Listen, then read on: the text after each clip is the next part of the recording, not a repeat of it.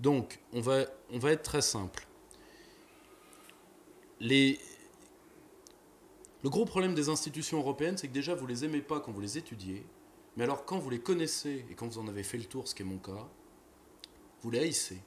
Et malheureusement, moi, à chaque fois que j'ai vu des groupes où il y avait des souverainistes français, ils pliaient toujours devant les autres, disons, nationalités, fussent-elles infiniment moins nombreuses. Ça, si vous voulez, ça a été mon quotidien pendant 5 ans. Or,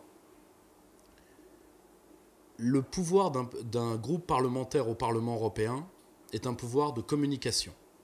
À la rigueur, un pouvoir de création, si vous voulez, de rapports. Le problème, pour avoir rédigé des rapports parlementaires européens, on va être très clair, vous pouvez faire des rapports autonomes qui ne sont pas discutés en commission. Vous faites un apéro-débat et vous présentez votre rapport devant du public. Vous filmez, vous mettez sur YouTube. Ça, vous pouvez le faire. Mais dans les procédures de codécision, de toute façon, les textes qui sont discutés sont des textes qui émanent de la Commission et qui vont dans le sens des traités. Je vous rappelle le sens des traités, pour l'Union toujours plus étroite. Je peux vous raconter par le menu comment un rapport sur l'informatique en nuage auquel j'ai lourdement participé a été écrasé par un claquement de doigts de la commission ITRE, Affaires technologiques. Claquement de doigts, fini. Monsieur Schaffhauser, député, rien à foutre. Terminé. Ce rapport n'est pas dans la ligne de la commission, il est donc écarté. C'est malheureusement vers ce type de vexation. Je vais vous donner un exemple simple.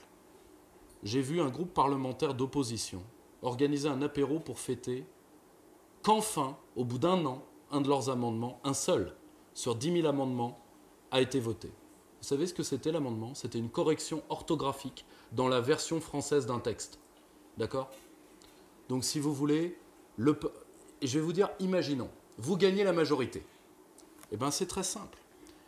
Vous êtes face à la commission, et donc commission, parlement, l'un face à l'autre. On est d'accord? Eh bien vous allez avoir le juge de paix, la CJUE, gardienne des traités, avec la commission, qui va utiliser son pouvoir prétorien pour garantir l'union toujours plus étroite. Vous avez les traités contre vous, malheureusement.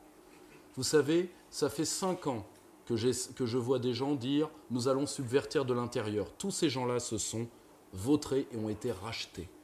Je n'oublierai pas une phrase qui m'a été décochée par un haut fonctionnaire européen quand j'ai été recruté